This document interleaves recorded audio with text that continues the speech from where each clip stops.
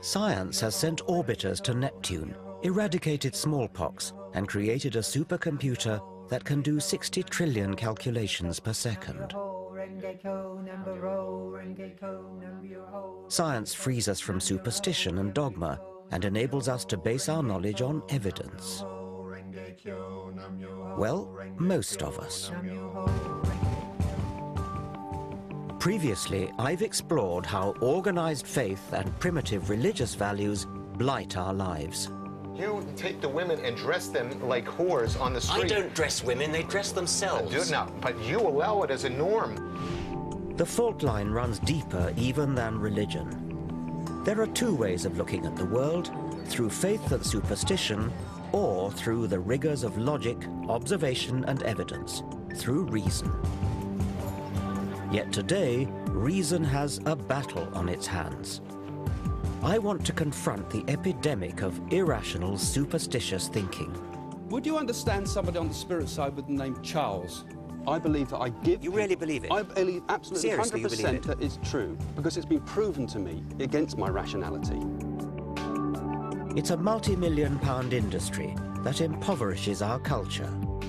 Astrology leans toward the divine and the sacred, words which I know you don't like very much. And throws up New Age gurus who exhort us to run away from reality. The tree-ness is the spiritual quality. Or the rockness. Or the rockness. Yeah. As a scientist, I don't think our indulgence of irrational superstition is harmless. I believe it profoundly undermines civilization. Reason and a respect for evidence are the source of our progress, our safeguard against fundamentalists and those who profit from obscuring the truth. We live in dangerous times when superstition is gaining ground and rational science is under attack. In this program, I want to take on the enemies of reason.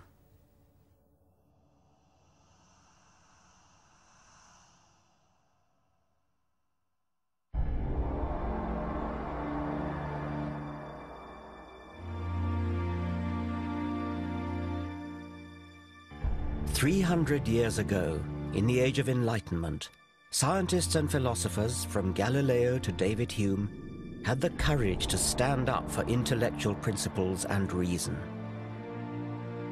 The rational science they pioneered has given us tangible benefits. Everything from antibiotics to electricity, sewage systems to sat-nav. And it's not just material progress. Increased life expectancy, health and leisure provided by modern medicine and industrial technology have given more people more time than ever before to educate themselves, express their creativity, and ponder existence. And yet, into this better world that reason has built, primitive darkness is coming back, a disturbing pick and mix of superstitions. Where better to start my journey than a New Age fair? Hello, what do you do? What sort of readings do you do? All kinds. I do the tarot, and then I also do the crystal ball. This is George. Hello. What can you do for me? All right, well, we can take out our photograph. All right, I like that, yes. What do I do? Just sit on the throne there? Just take a seat, please. Shall I take my glasses off? Oh, what have you got here? Right, now, you have got a couple of spirit guides around you at the moment, because I think there's something in your life changing, but I think this is about you as well, being more comfortable with yourself. Now, what you have here is you have somebody in spirit who's really, really close to you, and they've got their arms around your neck. Well, that's very nice to know.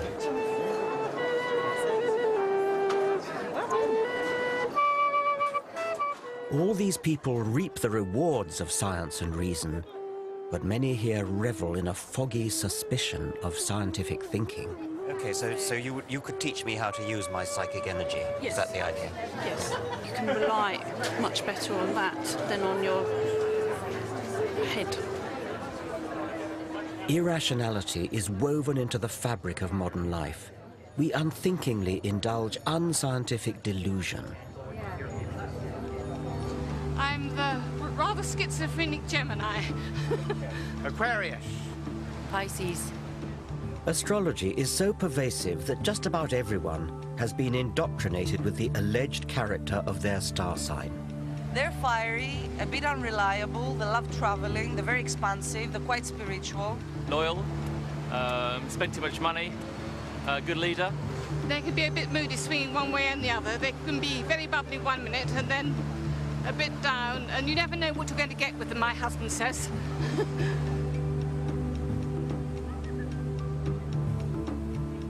A full quarter of the British population claim to believe in astrology. That's more than believe in any one of the gods touted by religions. Day in, day out, astrological horoscopes get far more newspaper column inches than science. Amusingly, it falls foul of our modern taboo against lazy stereotyping. How would we react if a newspaper published a daily column that read something like this? Germans, it is in your nature to be hard-working and methodical, which should serve you well at work today. In your personal relationships, especially this evening, you will need to curb your natural tendency to obey orders. Chinese, inscrutability has many advantages, but it may be your undoing today. British, your stiff upper lip may serve you well in business dealings, but try to relax and let yourself go in your social life. And so on through 12 national stereotypes. Of course, the astrology columns are not as offensive as that, but we should ask ourselves exactly where the difference lies.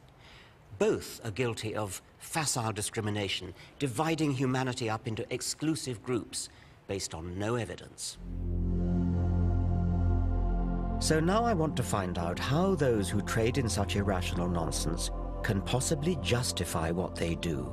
This is a map of the cosmos with London in the very centre.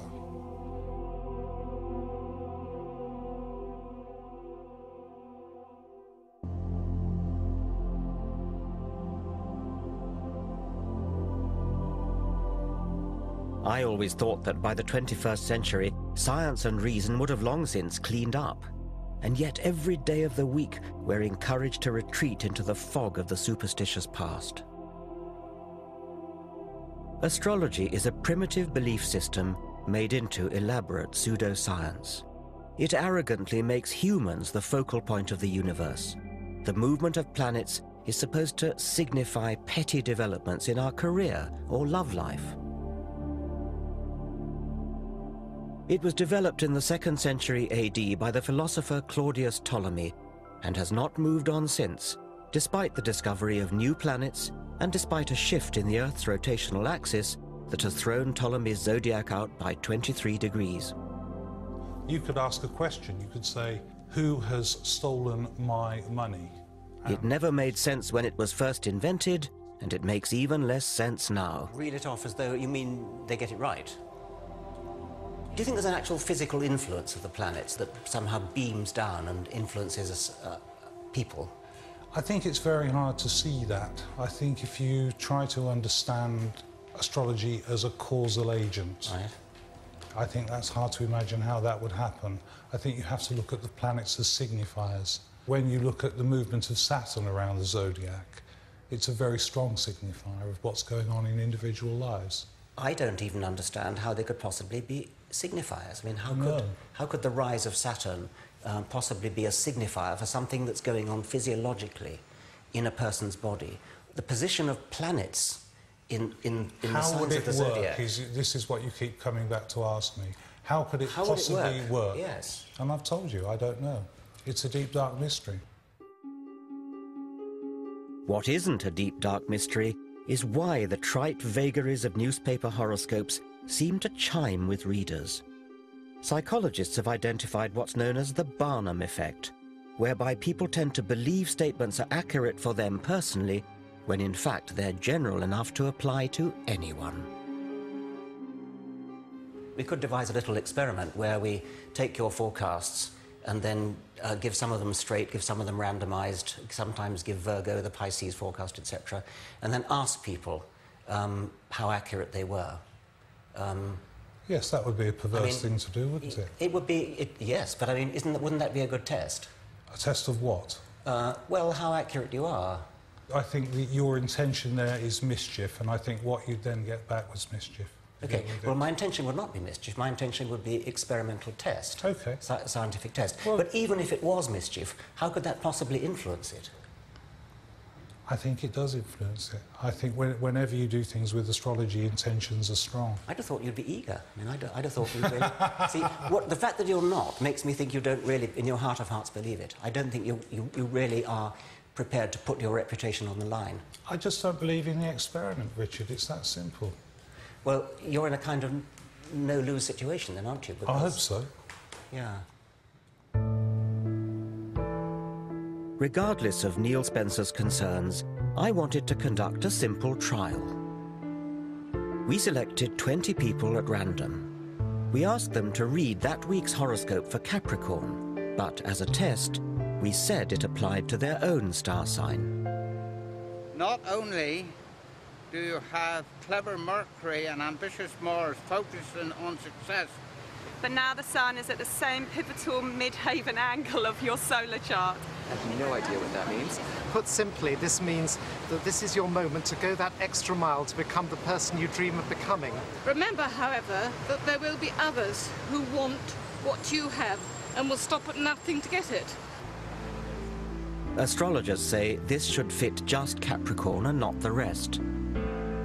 But what actually happened? Yeah, maybe. To be honest, I felt there's some Mercury energy this week because there's a lot of arguments around and a lot of bad vibes. Yeah, that kind of makes sense. What a load of old junk. It could apply to me as much as to the next person. Was it? Yeah, well, in a way, yeah. I am. I'm going on a flamenco course in Spain. That isn't necessarily pertaining to me this week. It's pertaining to me generally. Pile of rubbish. The same number of people agreed that the horoscope was accurate for them as disagreed, and similar results are found with proper large-scale experiments. Technically, all but one of our group should have disagreed, namely our only Capricorn. Does it apply to you? Not at this moment, no.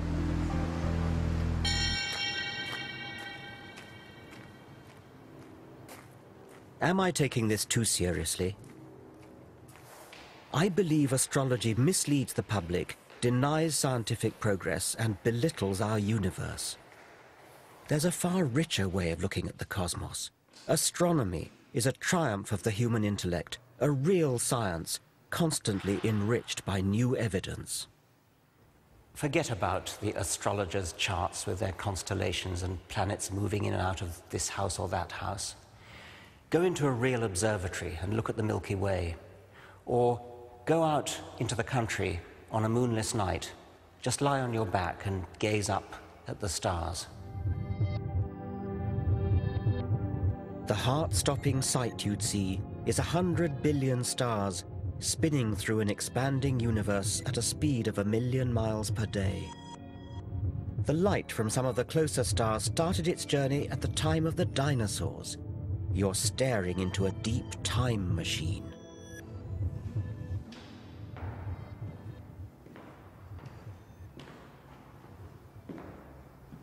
And yet, even as science unravels these natural wonders, our society is drawn to the slim pickings of supernatural belief. Half the British population now say they believe in paranormal phenomena. Over 8 million of us have owned up to consulting psychic mediums. What I want you to do, Richard, for me is just to pull me out 8 of them, please. Simon Goodfellow claims that, with these cards, he can use his psychic powers to tune into the spirits of dead people around me. 7, 8. These voices from the past can apparently give him a glimpse of my future. Lovely, Richard, thank you. Now, I feel he's giving me the initial G with his name. OK, now I feel with this man as well, I feel he was a family member. And I also feel very strongly with something to do with advertising that was in, something to do with newspapers with him as well. Now, I do feel with him as well, he's telling me about changes that are coming up in your life at the moment. I see total changes in how you're working to how you will be working in the future. The word Simon seems to be fishing for is retirement, the obvious next step for most 60-somethings. It won't be as hectic and it won't be as active for you, and I do feel you have to grasp that when it... This could apply to anyone my age, but can Simon back up his more precise statements? What was that male relative with a G? What was that about, you said earlier on? Right, the male relative with a G, right. I do feel with him, I don't feel he was a family member, but I do feel with him, right, it was some connection. I thought you said he was a family member, Did I say that? Did I with a family member? Yeah, I think you did. Right, OK. Maybe. Let me see if I can feel him here still. Yes, OK. Right, OK then. What I feel with him, right, I feel as though there was a lot of things. It was a very strong character. Another feeling he's giving me is it was very regimented as well, and I feel he served in some forces, in some way as well. But can you understand anybody with a military background that was connected to you? Well, I've got really nobody military in my background at all, and actually nobody beginning with G either. Right, OK. Spirit G has rung no bells, but now another voice comes from the ether. Oh, well, she's giving me the initial E with the name. Now, I do feel with her as well, it's something to do with, I feel, a grandparent, and I want to give you an E-sounding name. My grandmother had a name beginning with E. At last, something I can identify with. E-sounding name. Yes. Tell me more about her. The lady, I do feel with her as well, she had a lot of cats. A lot of cats. Cats. Perhaps not. She never had a cat. She hated cats, as a matter of fact. Right. She liked dogs, but she hated cats. Well, I can understand. Not everybody, though. What you've got to also remember with this as well, not everybody can relate to everything that a reader will say. No. Not everybody. I mean, I've had people like yourself who have... Extraordinary claims require extraordinary evidence. Because normally people who come to these events come for a reason, and because they want closure and direction in their life. And also what you've got to think about, Richard, as well, some things are very raw to me. Psychics may believe they communicate with the dead, but I've seen no evidence for it. My concern is that for some people, this superstitious nonsense can be far from harmless fun. If you've lost somebody dear to you, and I'm trampling all over those memories by telling you that they're here now saying this and that. I mean, that's none of my business, and if I'm just doing it because I can earn some money out of it, I've known cases of people that have lost somebody, lost a child that's so dear to them, and they cannot get over the fact they've lost the child and become addicted to these... OK, this is a lady who is trying to connect with somebody at the front here. Darren Brown is a celebrated illusionist, but also a skeptic. He makes clear his performances depend simply on mental tricks. She looks very, very elegant, and there's guilt on her part, a feeling of guilt. I think your father passed when you were very young as well. Is that right? He gives me the inside intelligence on how a psychic medium might exploit entirely earthly trade secrets.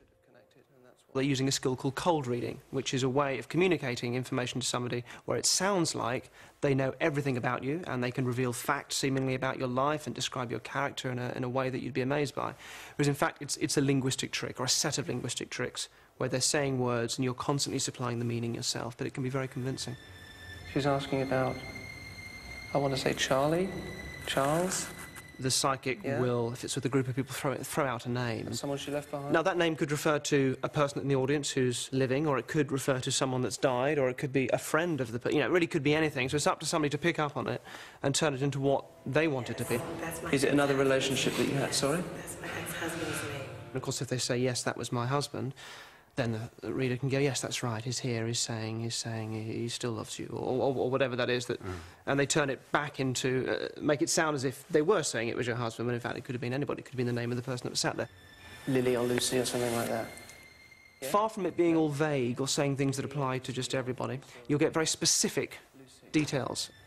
She's saying something about a hat that you used to like, or something with a hat, yeah? One thing I saw was, there's a dog. He's saying something to do with his dog that used to sleep in the hallway. And the answer sort of came back, sort of, no. Yeah, well, it's something in the hall. It could be a picture of a dog. Is there a picture of a dog in the hallway? And the answer came back, no. I mean, I've just put up another picture. I put up a picture in the hallway of the family or something. That's it. He's saying he doesn't like the picture in the hallway. The dog was forgotten. But it actually started off talking about a dog.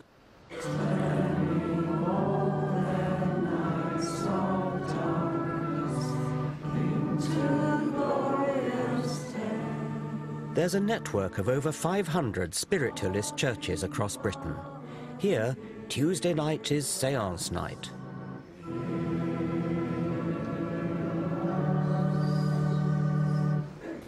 And we ask that we can now build a bridge between this world and the next, so that we can once again go some way to proving that we survived death and that our loved ones in the spirit are forever with us.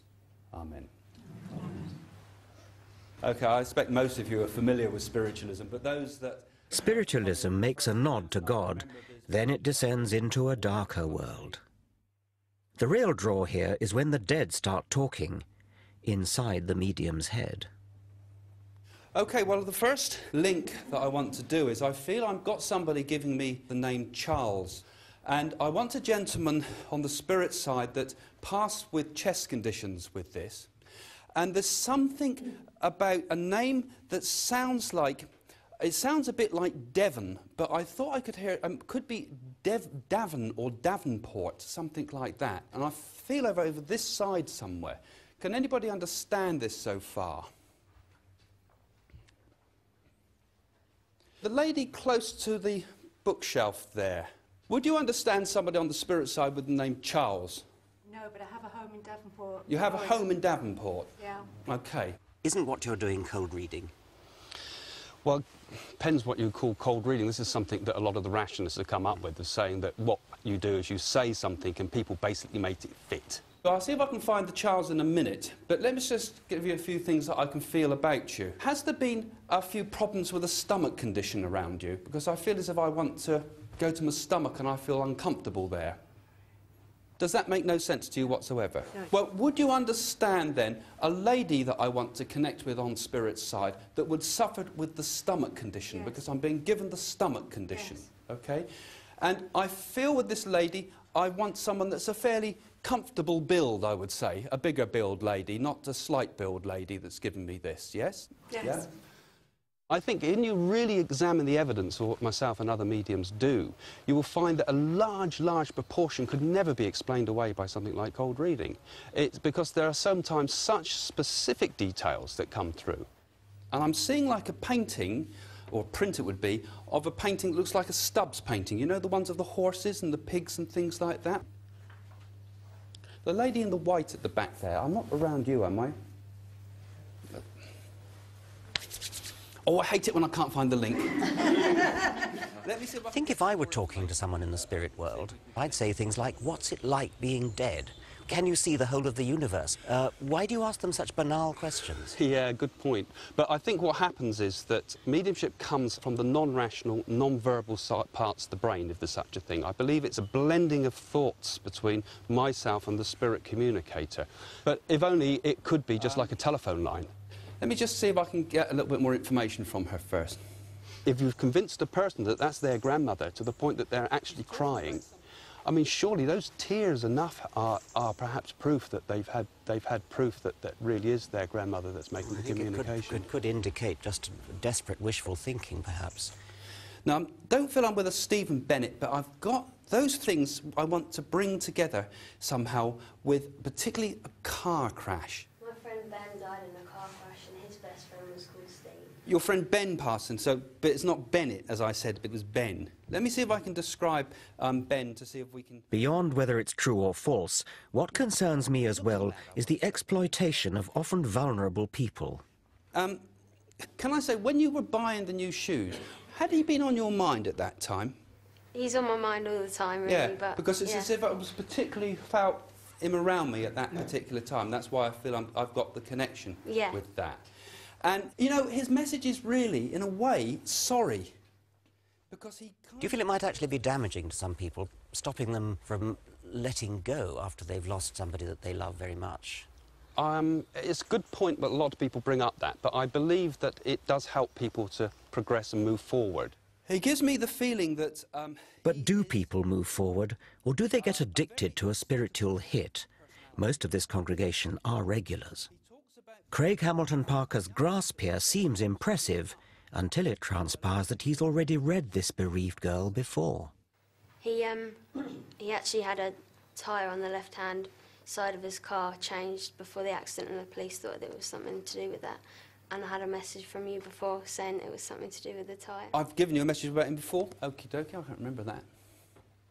But anyway, I want to sort of feel his... I believe what I do is absolutely true. I believe that I give... You really believe it? I believe absolutely Seriously, 100% you believe it? that it's true, because it's been proven to me against what I believe is against my rationality. But it's been shown to me so many times that life continues. And personal proof that I've had that has given me proof of my father past of continuation of spirit. I mean, incredible things that are so very personal and subjective, they're hard to argue a case for. But for me, it's been life transforming. And I believe, as I was helped, I can help others.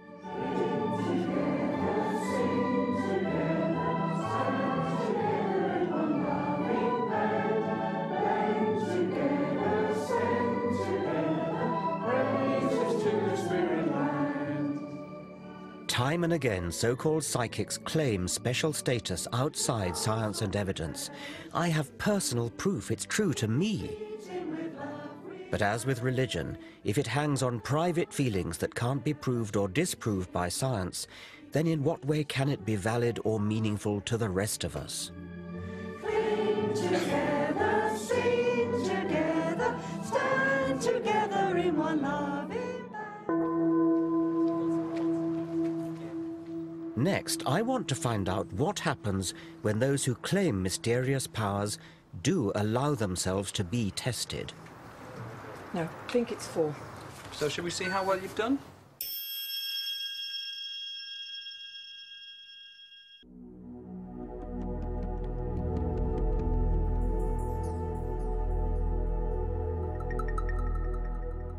I want to show how scientific reason is always the best way to look at the world and explain the dangers of superstition. I'm often asked how I know that there isn't a spirit world or psychic clairvoyance. Well, I don't. It seems improbable, but unlike the fixed worldviews of mystical faith, science is always open to new possibilities. Scientists test and retest evidence, refreshing our understanding of reality.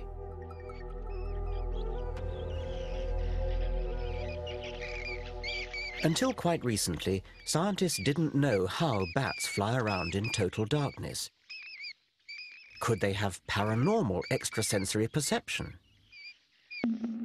In the 1940s, the American zoologist Donald Griffin demonstrated experimentally that bats use sonar, echolocation of their cries.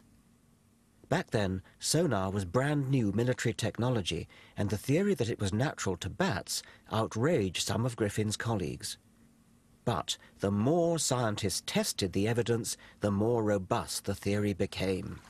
They found out exactly what the bat cries were like, how they work, how the brain works. Everything about it added up to a complete picture of mutually supporting evidence that this really was a fact. It's this cumulative build-up of corroborating evidence that distinguishes the discovery of bat sonar from alleged paranormal effects. The so-called evidence for psychic phenomena is not robust, but will-o'-the-wisp. The more we look at it, the weaker it becomes. The alleged detection of water through dowsing is not obviously ridiculous. It might work, but does it? The only way to tell is through a rigorous experiment. How does dowsing work? That's the #1 question, and nobody can answer you. Well, I reckon I'm convinced that something is helping me to douse. One of the earlier chaps thinks it's God. How do you do it, then? What's your principle of dowsing? I think the question, and I expect God to respond in a way that I understand.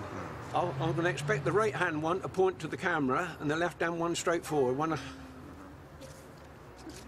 Yeah, okay. Look, it's following him round. Yes. And have you done the test yet in the tent? Yes, I did. Yeah, and what was the result? I was going to get 6 or 8, 100%. Yeah, and what happened? 1. So what do you make of that, then? He's having his laugh, isn't he? He loves a joke. Yes. You don't realise. Do I get second goes at it? Oh, yeah, you can have as many goes. The psychologist Chris French thinks there may be a simpler explanation. He has devoted his career to investigating claims of the paranormal. And now he has set up this test for dowsing, a properly controlled double-blind trial. In each of these rows, just one container, chosen at random, holds a bottle of water. All the rest contain sand. Neither the dowsers nor the tester are allowed to know where the water is until the boxes are opened. So there are no unintentional giveaways. Have another go. Safeguards like this make the double-blind trial one of the crowning achievements of scientific reason. Okay, put it on the end one then. Number 6 again. I'd say so. Okay. Right. What you'll typically find when you talk to dowsers is they'll give you lots and lots of anecdotal evidence, lots of stories about how they discovered a leak in their neighbour's pipes and so on and so forth. But there are always other possible explanations there. Yes. What we're trying to do is set up conditions which would rule out any of those other explanations. But then we get down to the very fundamental, basic issue: can the dowsers actually do what they think they can do? Yes. Okay. I think it's 4. I think it's 4. So shall we see how well you've done? This is sand. In that case, I can't do this. This is the waters in number 5. Sand again. This time, guess was bin number 3. And this time you're correct. That's water. And I'm afraid that's sand. Yes, well, actually, there are 2 possible ones. Final trial, it's sand again, I'm afraid. In that case, I'm 100% wrong again. Well, you got 1 right out of 6, which is what we'd expect by chance. So far, they're performing pretty much in line with mean chance expectation. Okay. In other words, guesswork. Yeah. So no one has scored more than 2 hits out of 6. 3. 3.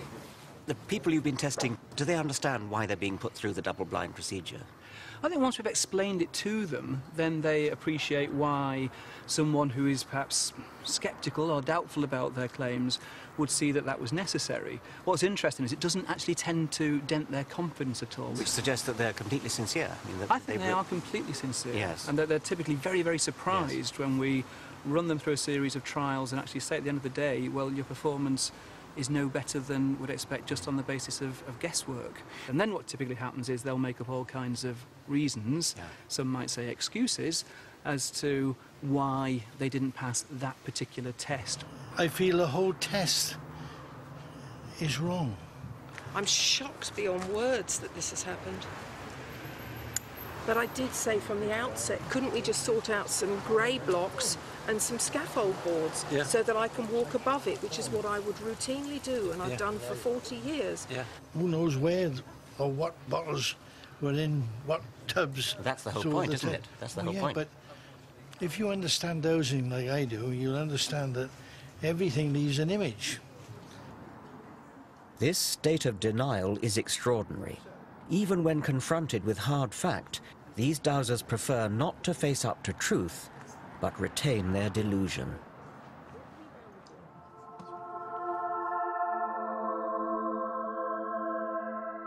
Rather than adapt to evidence, many of us, it seems, remain trapped in ways of thinking inherited from our primitive ancestors.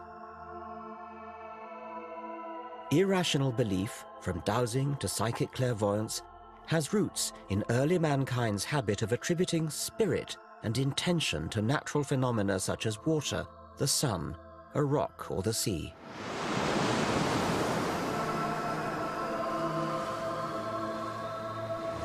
The sea has often been thought to be a malevolent force actively out to get you. In 480 BC, King Xerxes of the Persians built a pontoon bridge across the Hellespont, and a rough sea came and wrecked it. And King Xerxes was so furious that he sentenced the sea to 300 lashes. I wonder whether there's something of King Xerxes in all of us to this day. We don't want to believe that things just happen. We want to believe that there's some kind of deliberate intention behind everything, even where inanimate objects are concerned. And perhaps that is the key to humanity's belief in the supernatural.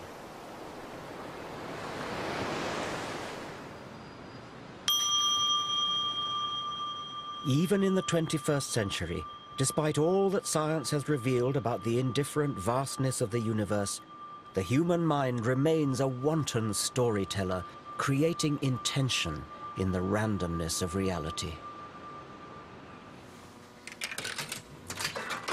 The delivery of rewards by a one-armed bandit is determined at random. But many gamblers want to think that what they do can increase their chances of winning the jackpot. They stand on one leg or wear a lucky shirt. Are these superstitious behaviors a byproduct of our evolution? All wild animals have to be kind of natural statisticians, looking for patterns in the apparent randomness of nature when they're looking for food or trying to avoid predators. There are two kinds of mistakes they can make. They can either fail to detect pattern when there is some, or they can seem to detect pattern when there isn't any, and that's superstition.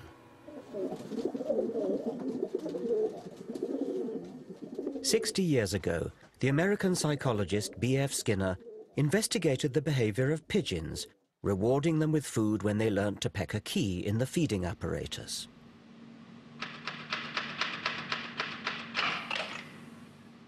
But then Skinner set the apparatus to reward the birds at random. Now the pigeons just had to sit back and wait. But that isn't what they did.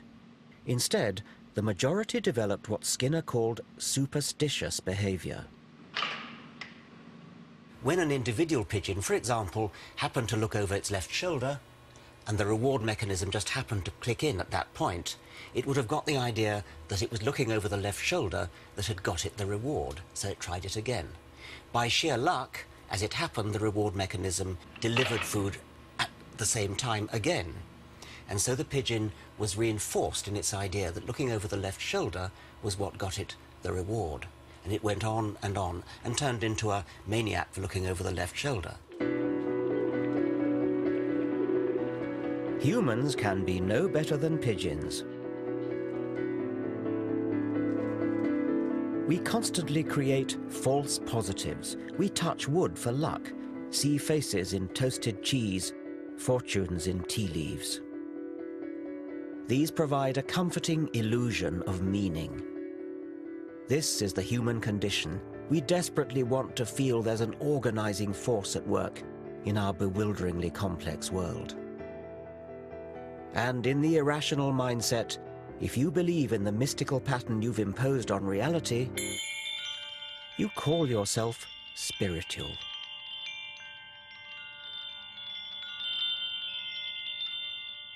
Spirituality is a prized commodity. The media tell us to respect spiritual souls and their apparently deep insights. Spiritual self-help guides do a roaring trade in the material world, outnumbering science books by 3 to 1. But what does spirituality actually mean? So please take your seat and please come slowly and gently so that we can start the proceeding without losing time. So could you please...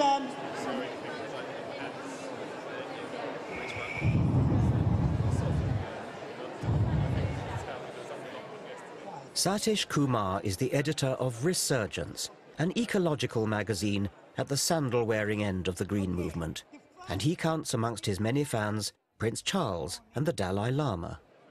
I represent the entire history of evolution. I was present in the beginning, the first Big Bang, and I'll be here for billions of years to come. But isn't Satish's spirituality just about imposing yet another superstitious false positive?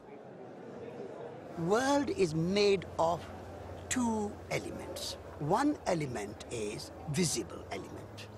The other aspect of creation is invisible dimension, things we cannot see. So what is that element which is invisible? I call it spiritual. When you go in a room, you say, there is a good feeling here. There's a spirit of the room. Well, now you've changed to something rather different. The spirit is a very big and very holistic and very inclusive word. It is not defined in a one particular way. So when you go in a room, you can say, the tree has a spirit. A rock has a spirit. It's a living rock for me. Nature without spirit cannot exist. Like a tree cannot exist without the sunlight, it cannot exist without rain, it cannot exist without soil. Also, it cannot exist without the tree-ness. The tree-ness is the spiritual quality. Or the rockness. Or the rockness. When you talk about the rockness or the quality of a rock, I can see as a scientist a rock has hardness and things like that, but I think that's not quite what you mean. It sounds as though what you do mean is something imposed by the human observer. A rock is atoms. But there is a rock quality in the rock. Well, that's a matter of assertion. I mean, you are now simply asserting that. Asserting, I'm understanding it. This is my understanding. Okay. Some may understand more fully than others, but it is not imposed. It is there. It all sounds very poetic, but it's not reality. Like priests, mullahs and rabbis, New Age mystics ceaselessly attempt to fill gaps in human understanding with fabricated meaning. Science and rationality are often accused of having a cold, bleak outlook. But why is it bleak to face up to the evidence of what we know? The word mundane has come to mean boring and dull. And it really shouldn't. It should mean the opposite, because it comes from the Latin mundus, meaning the world, and the world is anything but dull. The world is wonderful.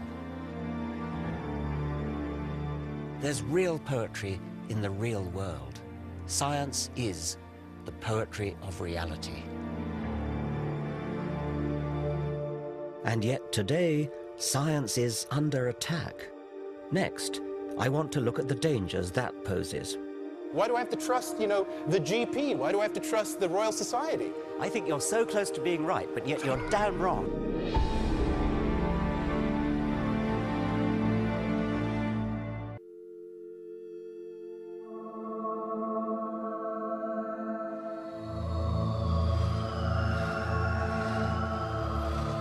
In the last 50 years, science has put a man on the moon, cloned a sheep, decoded the human genome.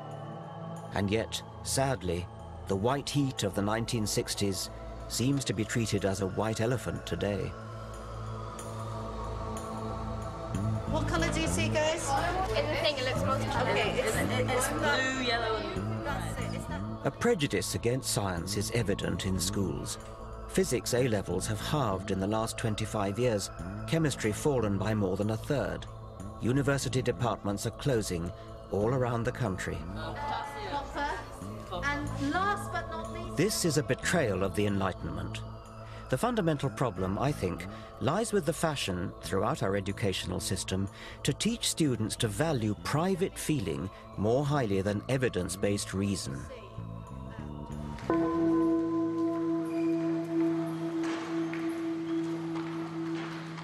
This is rooted in the postmodern relativist agenda. For relativists, scientific truth is just a patriarchal Western orthodoxy that, like the old Roman Catholic Church, stands in the way of other equally valid outlooks on the world.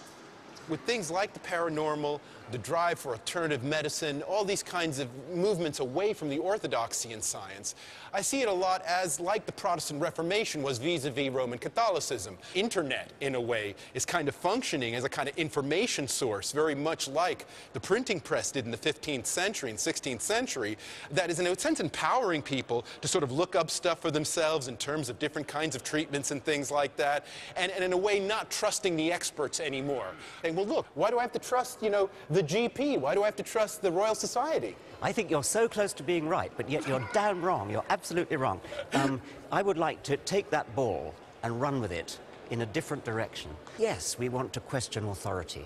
We don't want to say, because this person is the president of the Royal Society, therefore what he says is right.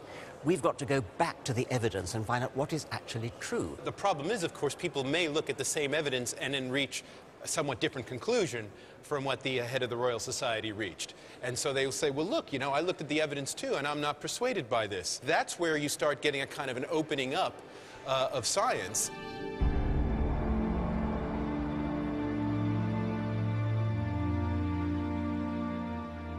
Steve Fuller is of course right that the internet is revolutionizing how we use and consume information.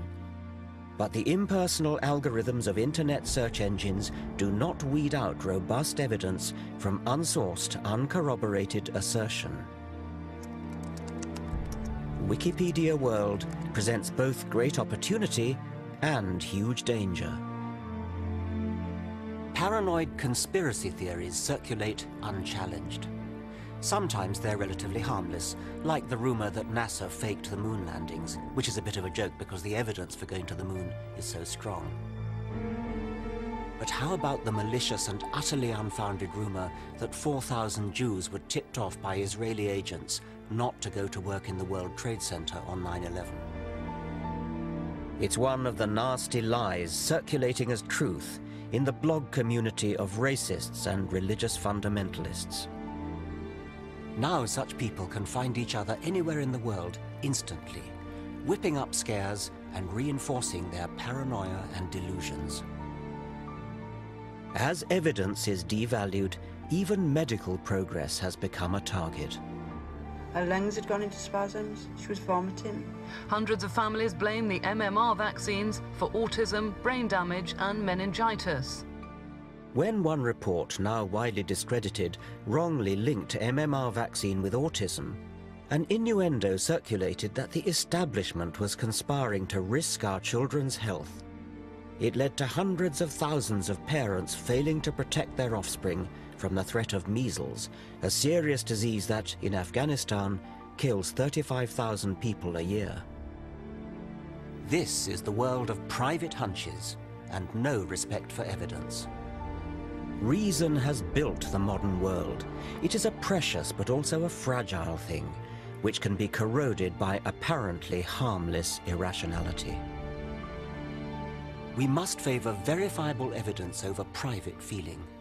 Otherwise, we leave ourselves vulnerable to those who would obscure the truth.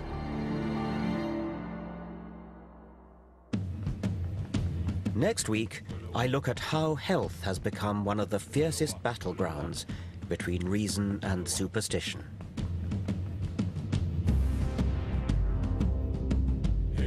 Starting next on E4, a telling word association test for the Big Brother housemates. And More 4 is getting to the heart of Britain's childhood obesity problem in Supersized Kids. Film 4 is showing Pitch Black, the cult sci-fi movie that shot Vin Diesel to fame. Here on 4, how far have 3 children who came to Britain 2 years ago embraced their new home?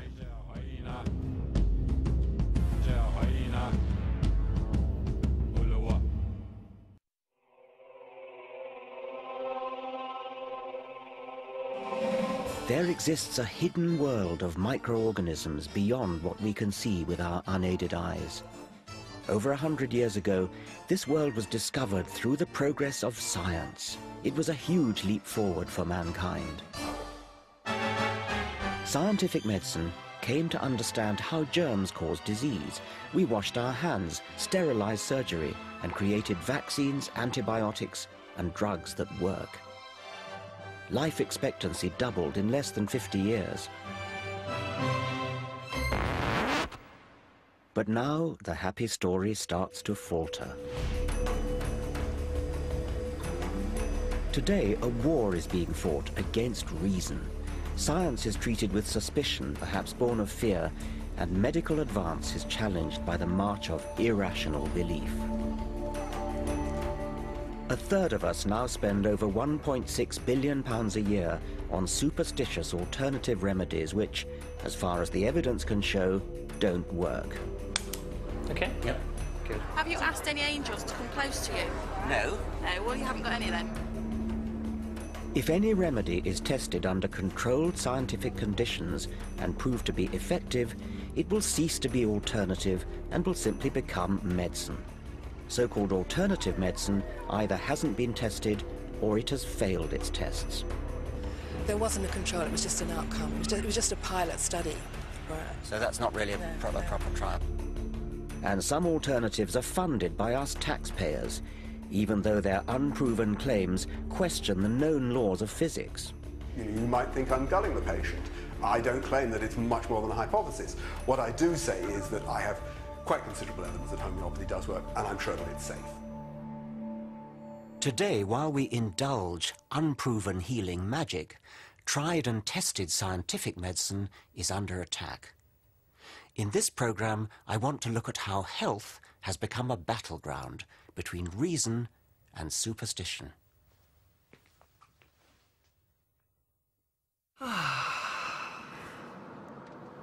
You come here to move through time and through space.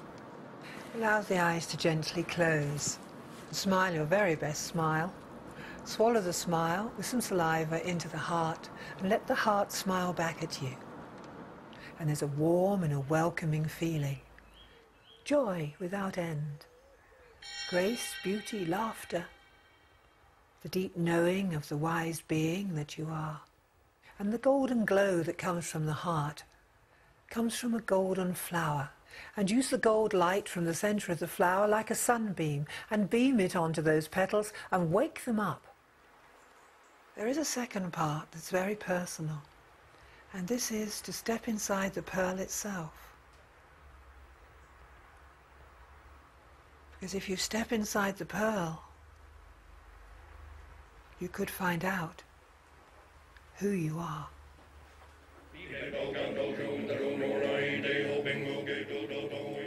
Elisis Livingston is a professional faith healer. She runs the Shambhala retreat in Glastonbury. For £140 a day, she treats patients, including those with terminal cancer, with a mix of meditation, spiritual healing, and the playing of recorded chants.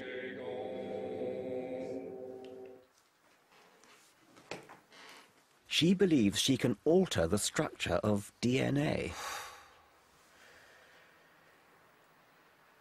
Quite an experience. Thank you very much. Yes. DNA is very interesting right now in the evolution of the human race. Every human being, except a very small percentage, has a double helix in the cell. We don't all have. Oh, everyone. You said a very small percentage. Oh, no, a very small percentage do not. Really? They have got more strands. We used to have in Atlantis 12 strands, and they're in the form of 4 triangles facing in each cell. And we forgot who we were in the experiment after Atlantis, and everything changed. Reincarnation was introduced. The soul I know what you're thinking. This woman is way out. I expected a serious program about the attack on science, and here's Richard Dawkins just picking on an easy target. But these ideas are not so weird in the irrational world of alternative health. In fact, they're commonplace. Is Elisis' theory of DNA from Atlantis any more irrational than the Ayurvedic notion of chakras, 7 spinning energy wheels inside us? They're certainly great money spinners. How do we know all this? Where does all this come from? It comes from the Akashic record, the record of all vibration on this planet. We also have knowing. When we were doing the heart meditation, you go into the deep knowing. And the deep knowing, it really can't be argued. What you know, I know that you realise this, of course, you know.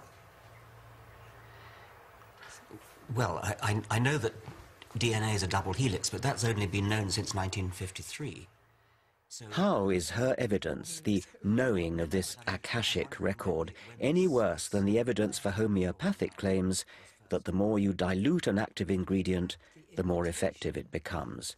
Both depend on faith. For all things and all activations of spirit.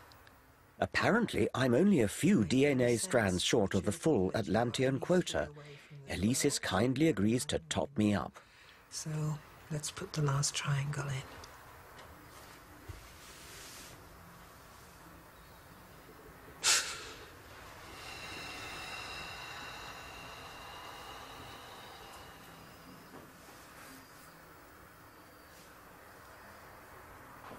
and it's done. Let me know in 6 months how you're feeling. I'll wait and see if I get any yes, any buzzes. Any effects. Yes.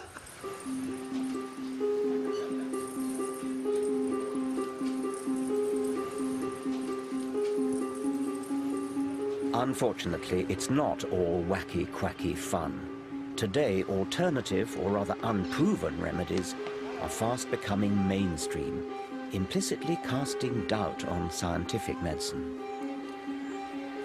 Surveys reveal that a third of us spend an incredible £1.6 billion a year on the kind of therapeutic stabs in the dark touted here in Glastonbury.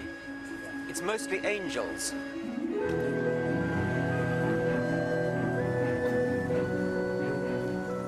I want to find out why such superstitious nonsense is mounting a growing challenge to scientific medicine.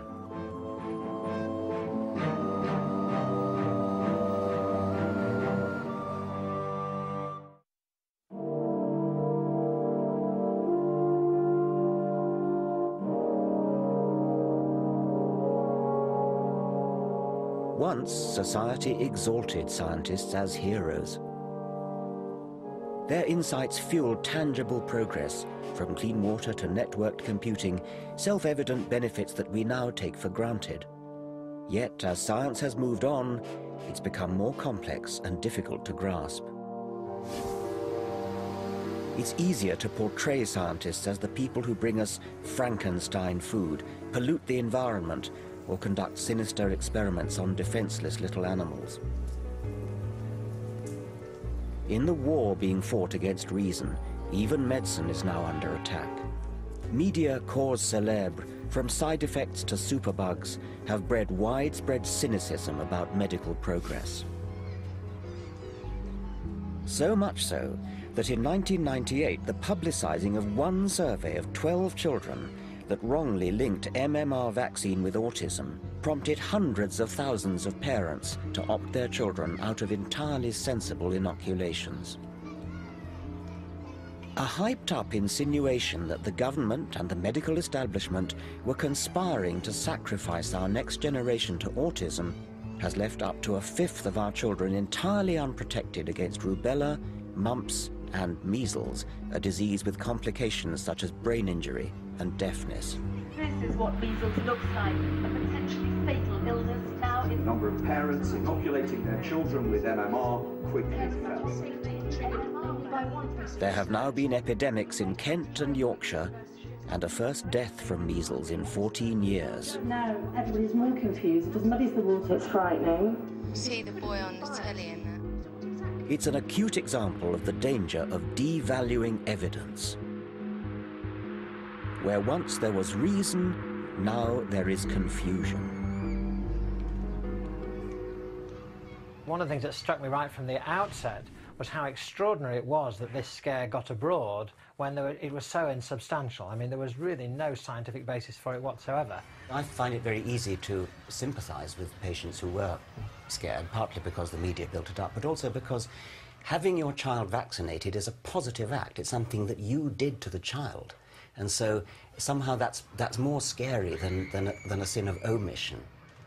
Very much, and I think that's even more the case these days when people are much less familiar with the diseases against which their children have been protected by immunisation. You know, it's a generation or two since people had much experience of measles and mumps and rubella on any significant scale. And so when somebody comes along and says, well, you know, this immunisation may cause some other problem, then they're more likely to be susceptible to that. Why do you think that sort of thing happens in our society today? I think that there's a climate of anxiety, but particularly focused on issues of health. Generally, people feel, I think, more isolated, more atomised, more individuated perhaps than they did before, and these anxieties and concerns often focus on their health.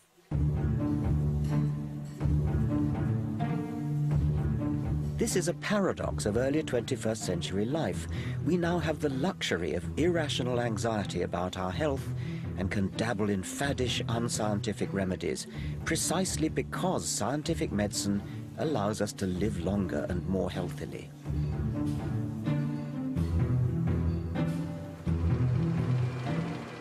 Our fears are fed by newspapers, which wildly exaggerate the risks of scientific medicine and meanwhile churn out acres of positive coverage of alternative therapies.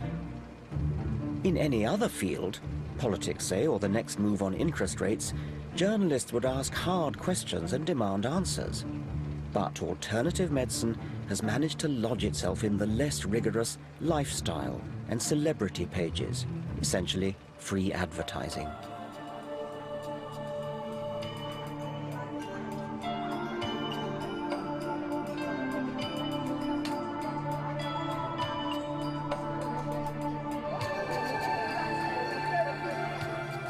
It's little wonder that alternative health fairs like this are flourishing across the country. What's your line? What do you do here? Magnetic therapy. What is psychic energy? What are these wands used for?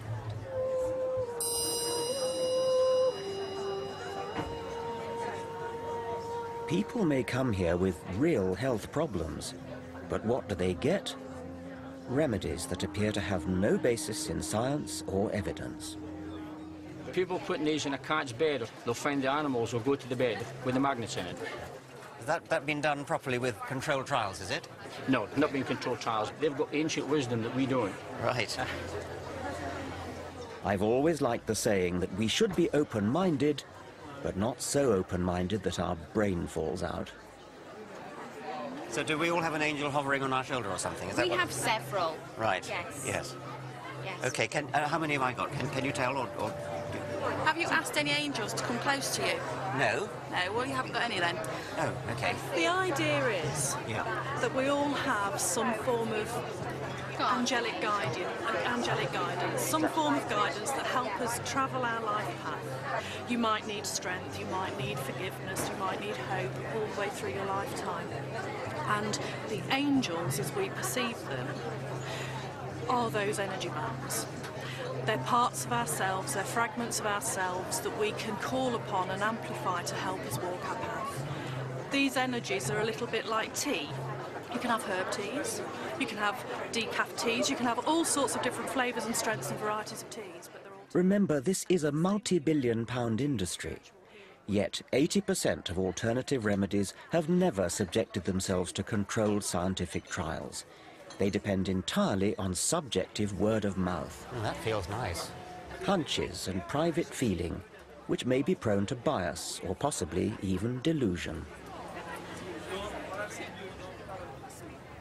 The scientific method, by contrast, tests with objective experiment and statistical analysis what is effective and what is not. Individual scientists may or may not be honest, but science, with its safeguards of peer review and repeating experiment, has scrupulous honesty built into it by design. Science replaces private prejudice with publicly verifiable evidence. Untested and unverified, yet desperately seeking credibility, alternative remedies follow in the rich tradition of organized religion and set up intricate belief systems. They substitute real science with pseudoscience.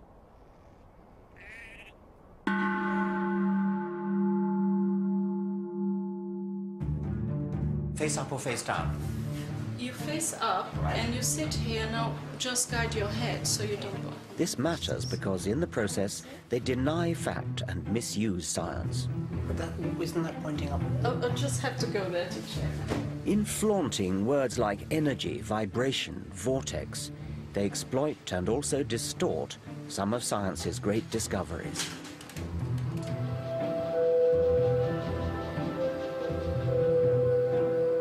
The sleep, I'm sure, is therapeutic.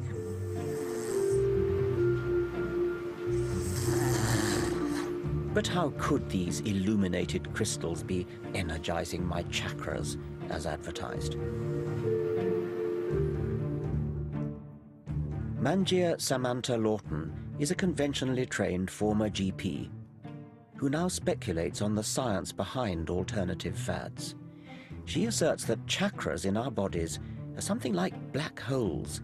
Yes, as in the big ones that suck in everything in space. We used to think of black holes as the great guzzlers of the universe, that they actually started to suck in everything around it. What we're finding now is that black holes are in the centre of every single galaxy, and they occur in all sizes. So black holes have become into a creative principle. A creative? A creative principle. What does that mean? That we're realising that black holes have something to do with creating matter in the galaxy. And this is very, very new. And what I'm suggesting is that black holes are creative at every level, even within our own bodies, which is what perhaps the chakras are. So whereabouts in my body might there be a black hole? Well, the idea from esoteric knowledge is that chakras are centres in the body that are spinning, which is why they're called wheels, chakras. And there are different colours and they relate to different parts of the body. So there are traditionally 7 chakras at different parts of the body. The universe is a deeply mysterious place and a deeply wonderful place, and scientists have always been struggling to understand it. Don't you feel that there's enough real mystery to investigate without importing what sounds to me horribly like mumbo-jumbo? Yes, I can understand that you think it's mumbo-jumbo, but there's plenty of people who are now getting interested in these topics. They are part of our universe. Okay, well, they're certainly part of the they universe. They are part of the universe. Whether what they do has any value, I mean. That's up to you. Well, it's not really up to me. It's up to science, and it's up to evidence. It's up to science. What worries me is the beguiling misuse of scientific language to prop up entirely unscientific belief systems. In the Middle Ages, healers would conjure up evil spirits or magical spells. Now, in the 21st century, it seems they turn to black holes and, above all, quantum physics.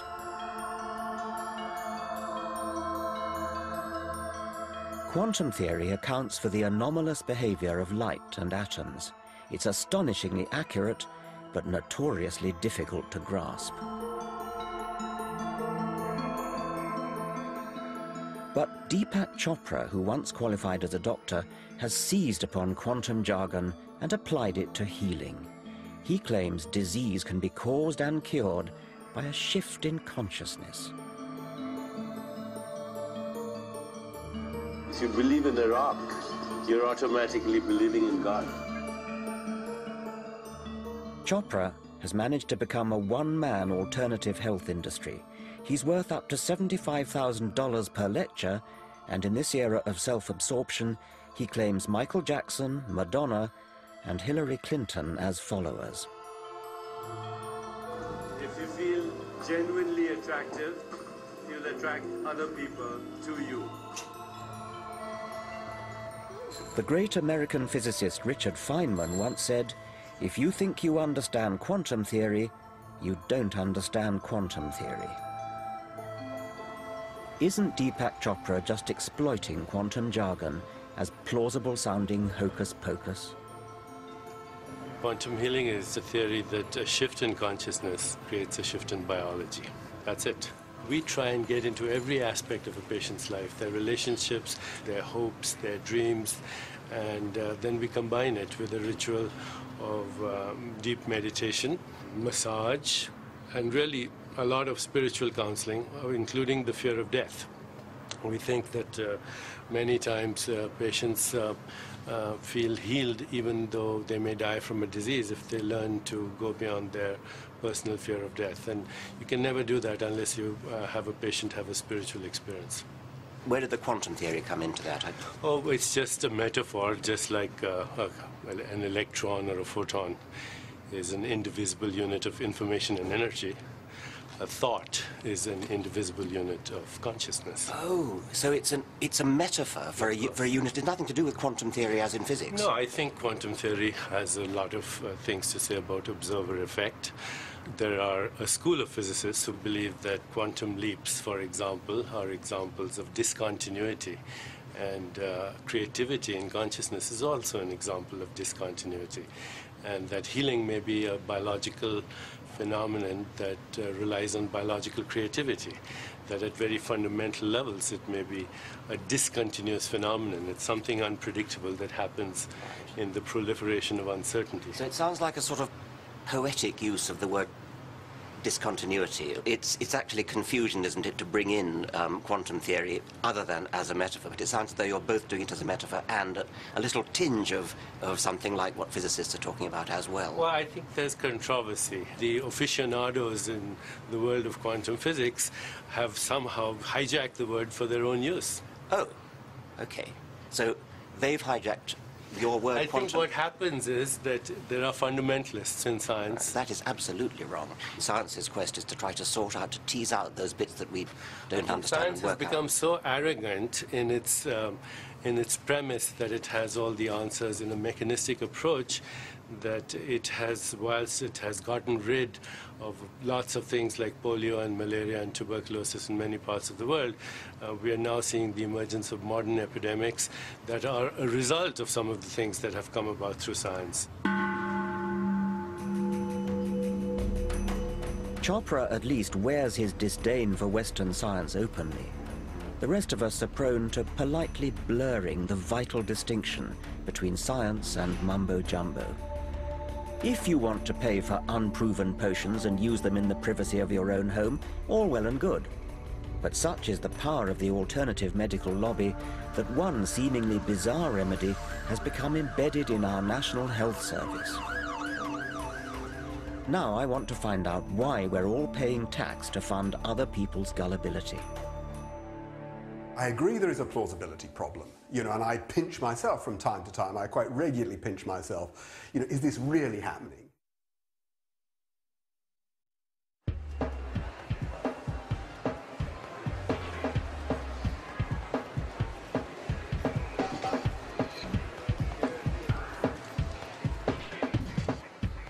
It's the hottest alternative health fad. It boasts an impressively vast and well-stocked medical cabinet. It's endorsed by royalty and the stars, and is doing a booming trade in high street pharmacies. 500 million people worldwide claim to use it. What is it? It's a system for dosing up on a dilute solution of water. Welcome to the bizarre world of homeopathy. Homeopathy was dreamed up in the late 18th century as a way of boosting the body's vital spirit. One of the central tenets handed down by its founder, Samuel Hahnemann, was that like cures like. Superficially, this might sound faintly plausible, but unlike a vaccine that introduces a diminished form of a virus into the body in order to provoke its immune system, like cures like makes the unfounded assumption that what causes similar symptoms can cure those symptoms. In Hahnemann's world, dilute poison ivy cures skin rash because, undiluted, it causes a rash if touched. By the same principle, red onion can alleviate streaming eyes and snake venom stiffness. But amazingly, homeopathy gets even stranger still. Homeopaths claim that the more you dilute an active ingredient in water, the stronger medicine it becomes. Most homeopathic remedies are marked 30C. What does that mean? It means 1 part medicine to 100 to the power of 30 parts water. How much? A drop in a fish tank? No? A fish tank is nowhere near big enough.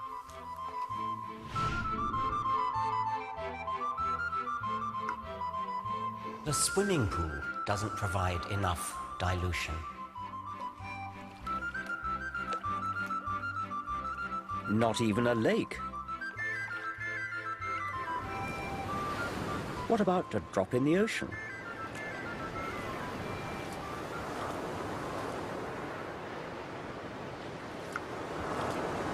But it turns out that even the sea isn't big enough. For the really approved homeopathic recipes, in order to get 1 molecule of the active substance, you'd need to imbibe all the atoms in the solar system. To science, just doesn't make sense. Even homeopaths acknowledge that there is not a single molecule of active ingredient in the bottle they sell you. It's just water. So how can it possibly work? In an attempt to resolve the paradox, homeopathy boldly paddles further up the creek of pseudoscience, claiming that water somehow has a memory of the now completely absent active ingredient. But wouldn't water also have memory of other, more common impurities it's come into contact with? Salt, urine. Scientists have calculated that in each glass of water we drink, at least one molecule has passed through the bladder of Oliver Cromwell.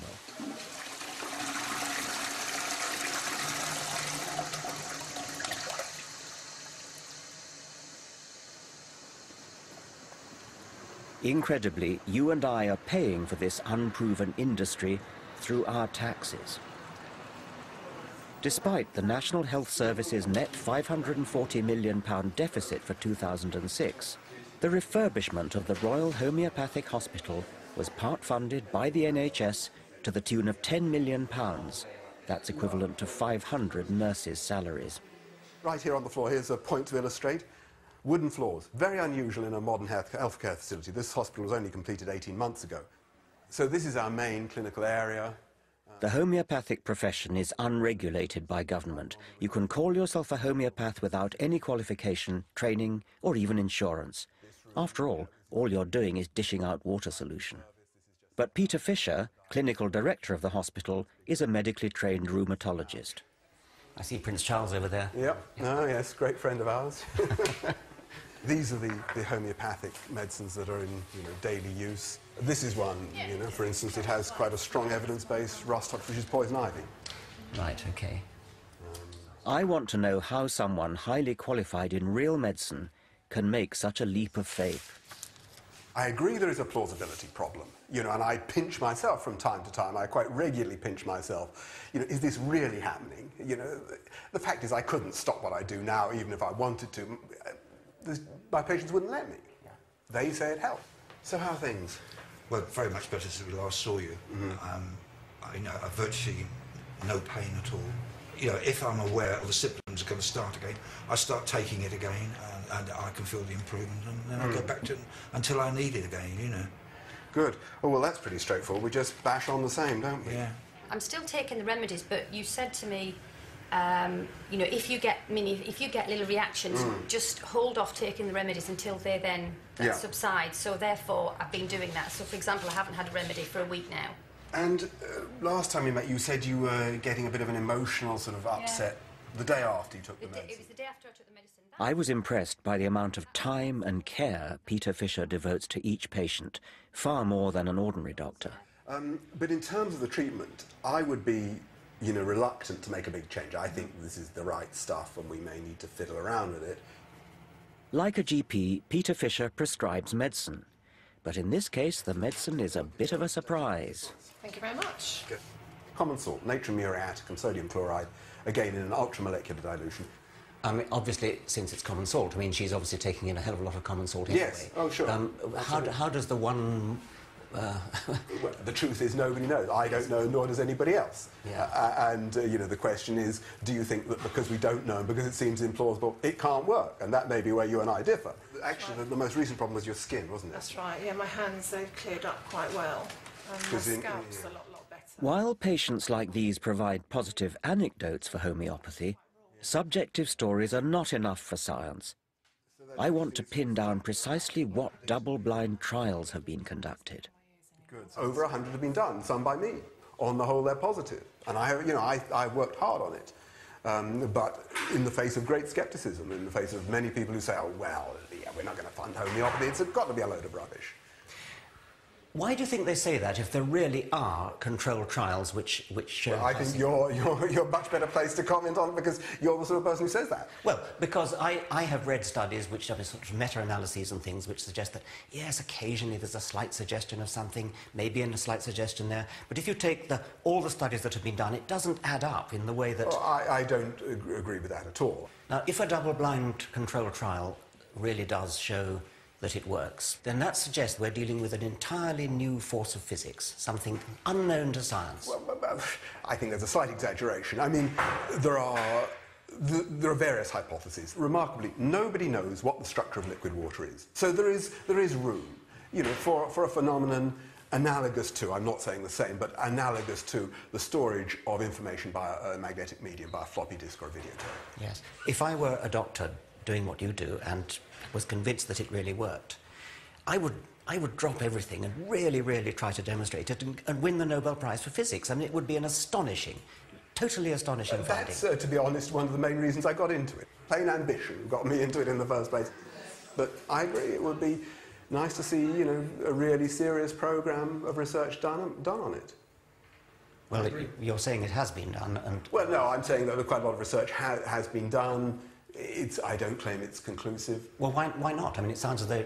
Well, because it's very diffuse. And, of course, it does depend what question you're asking. You know, are you saying, does it benefit people? Do people feel better? And I think, actually, there's no doubt about that, that people who go to homeopathic hospitals, have homeopathic treatment, do feel better. But, of course, you will say that's all because you're nice to them. This is all rather contradictory, so let's be clear about the latest evidence. In 2005, the medical journal The Lancet surveyed all the meta-analyses, the analyses of the analyses, and failed to find any reliable effect of homeopathy. Tellingly, for me, in the bigger trials, less prone to chance anomalies, homeopathy was more likely to show zero demonstrable effect.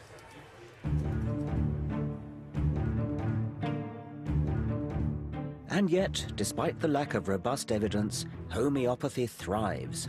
Many clinicians look on in horror at the unlevel playing field of trials and evidence for medical licensing. In 2004, American trials seemed to show that the drug Herceptin could halve the death rate for a particularly virulent form of breast cancer. This was a major breakthrough. Patients understandably clamored for the new drug, but unlike in the world of homeopathy, the claims of scientific medicine are tested rigorously, and that takes time. Accordingly, the license was delayed. We went through a period of a year or two when Herceptin, quite rightly in my opinion, was held up for the treatment of breast cancer until all the evidence was there. So we had extremely rigid cost-effectiveness analysis before we could use Herceptin. And, okay, there was a short passage of time when it seemed unfair. But you compare that when actually lives are lost because we're talking about life-threatening disease with drugs which actually save lives, to the way that ineffective, irrational remedies are just being nodded through. I mean, it makes you weep. The pharmaceutical industry takes a lot of knocks, and yes, drugs are very expensive. But the reason they're so expensive is there may be 20 years of R&D to get to an effective product. Every step of the way is checked and double-checked. And now, through the back door, we're getting a class of compound being allowed into the marketplace with a license with no such evidence of efficacy. I can't understand how you could even... But if homeopathy isn't tested properly or flunks its trials, then why do homeopaths remain popular? A lot of them owe their success not to the homeopathy, but to the fact they are decent people. They have time, they're compassionate, they look the patient in the eye, they talk to someone for an hour. These are nice people. I would like to recruit these really nice people to practice proper medicine. And then, in the end, what we've got are proper doctors, empathetic doctors, who will, in addition to the placebo effect of being that kind of physician, they can also add in truly effective drugs. Clinical trials show that homeopathy simply cannot match up with safe chemical drugs. Yet in the realm of petty ailments like sore eyes or itchy scalp, homeopathy is probably innocent enough. Because it's really all about attentive doctors spending time listening to the patient. That one is still, the right one is still a tiny bit puffy, isn't it? Or is it? Well, it's always like that. Then giving them something that makes them feel better, precisely because it's supposed to make them feel better. I think it's all down to the placebo effect. I want to find out if that's the key to alternative medicine's grip on public confidence. I would disagree with you that I think something is being done. And why are we so good at placebo and the orthodox medicine is not? Well, they're pretty good at it too.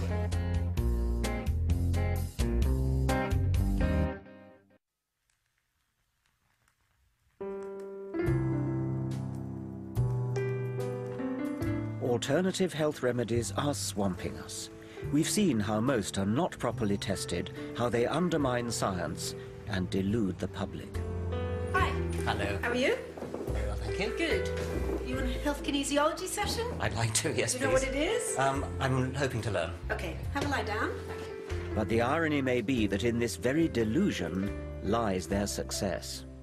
What we do in kinesiology is we clear energy blockages in the meridian system. There are 14 meridians or energy pathways that run up and down the body. Can they be seen with a microscope? Can you sort of look at them and... I don't think so. No? I don't think so. No, okay. I'm like the library, all right? I've got all these energy patterns stored in me, and you're just picking the one that you want. And we have baker's yeast here, all right? So I'm just going to touch a point right by your ear. This is the test for allergy. There's just no tension. It just releases completely. Okay, you want this fixed? Yes, please. Okay. I have to admit I'm rather enjoying this kinesiology. I feel very relaxed. But what is helping me here? The tapping of my feet? The feel of a kind woman's hands? Or some sort of expectation that what it's doing is therapeutic? What I'm talking about is the placebo effect, treatment through the power of suggestion.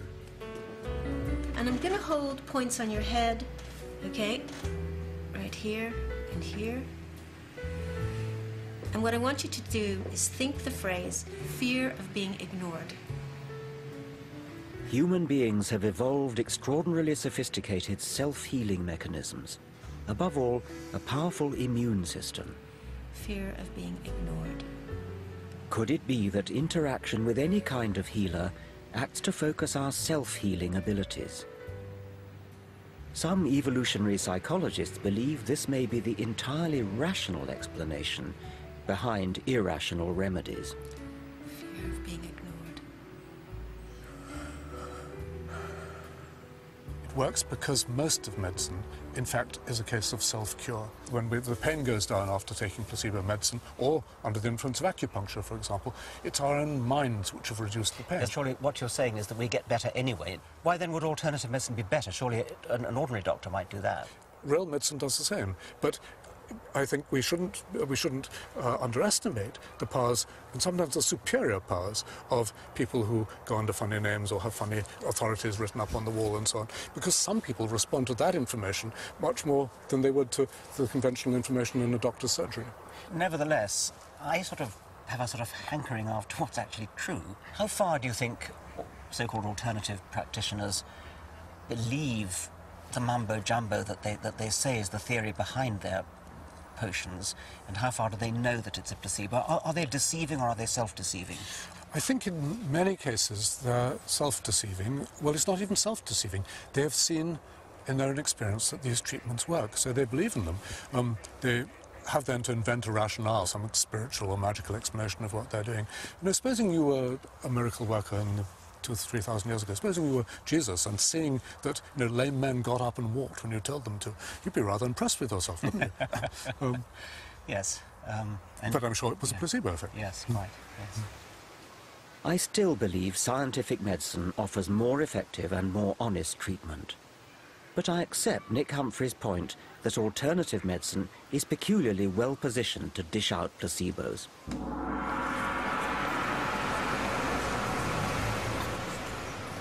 In the 24/7 globalized rat race of the 21st century, people are yearning for time out. Visiting an alternative healer provides an hour for unwinding and contemplation. And if you're lucky, exposure to piped whale music. Much of alternative medicine is about cosseting, about making the patient feel pampered, feel as though they're the center of attention. Okay, so comfort's the name of the game, yeah? So get as comfortable as you can. So literally all I want you to do is just to relax your head, let it go. So the first thing I have to do is very gently cup and hold here. Now you're going to feel like I'm not doing anything, but it's a very gentle movements. While in our hard-pressed National Health Service, the patient-doctor encounter lasts on average just 8 minutes. See the rotation on your left? Yes. Look at the rotation on your right. It's restricted. So this is called an activate. An alternative healer usually gives you an hour. Okay. In return for a healthy fee, of course. The Hale Clinic near London's Harley Street offers a huge array of healing arts, ancient and modern. Many may make you think you feel better without having real effect in themselves. In other words, they're placebos. If I were wanting to exploit the placebo effect, then I would do exactly what you're doing. I would have a large number of different things which look impressive, sound good, use long words, talk about quantum theory, lights flashing, and the whole point is to impress the patient. The whole point is to make the patient feel that something is being done. But something is being done. I mean, I would disagree with you. That I think something is being done. And why are we so good at placebo and the orthodox medicine is not? Oh, well, they're pretty good at it too. And I mean, I find when I go to my doctor and he just talks to me, I seem to be miraculously cured as a well, that's very, very important. It is very important. But maybe he's giving you some healing energy, you don't know. Well, he wouldn't call it that. Yes, I mean, he wouldn't call it that, but it Yes. could be. It's very, very important to talk, to find out, to take a proper case history. But I don't think it's the only reason. I think complementary medicine has effect over and above that, in my opinion. Yes. Do you ever do clinical trials on your methods, or do people come in and do them for you? We've done one study at Hammersmith Hospital on stroke patients that was funded quite a few years ago. And what treatment were you giving them? We were giving an Ayurvedic treatment called Mama Massage, and it was only a pilot study, and it showed an improvement in a certain number of patients. So what was the control in that case? There wasn't a control, it was just an outcome. It was just a pilot study. So that's not really a No, proper trial. Do you think there's a bit of a double standard? Doctors have to spend 6 years qualifying and so on. Isn't it just a bit too easy to set yourself up in practice without qualifications and without... Which ones were you thinking of? Well, what about the Ayurvedic one, for example? Well, there's a 4-year degree course here at Middlesex What do they learn? University. What do they learn? They learn the principles of Ayurveda, they will learn anatomy and physiology. I mean, it's one of the oldest systems of medicine in the world, Ayurveda. It's old, yes. Doesn't make it good, though, does it? No, but it shows it has a lot of experience. The idea that ancient equals years of accumulated wisdom is a fallacy. It's a teasing irony that the moneyed classes in the rich West are indulging superseded Hindu healing magic when, back in India, people are voting with their feet and opting for modern vaccines and antibiotics. Resuscitating Ayurveda today is rather like bringing back bleeding with leeches.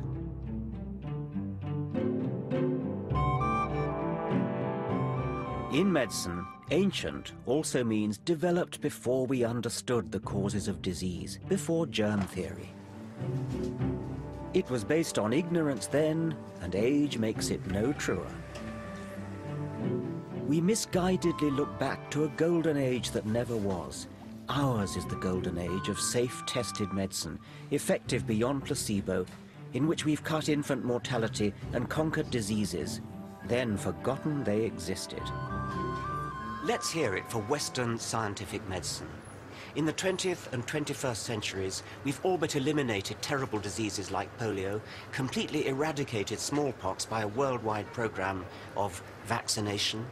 Antibiotics, well, I wouldn't be here but for antibiotics, and I guess there's a good chance that you wouldn't be either.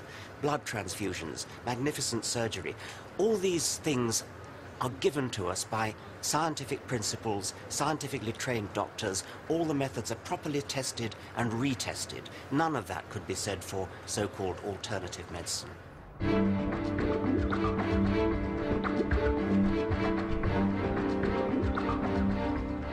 The indulgence of superstitious alternative remedies implicitly casts doubt on scientific advance and undermines confidence in real medical progress.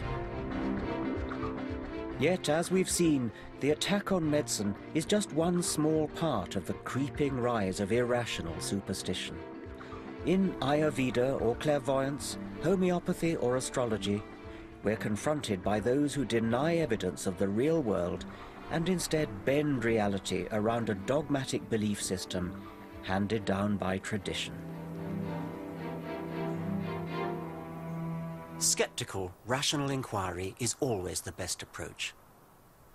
We don't have to follow the herd and buy into trendy, untested health fads. We don't have to be swayed this way and that by media-driven health scares. Instead, we can think independently and be truly open-minded. That means asking questions, being open to real corroborated evidence. Reason has liberated us from superstition and given us centuries of progress. We abandon it at our peril.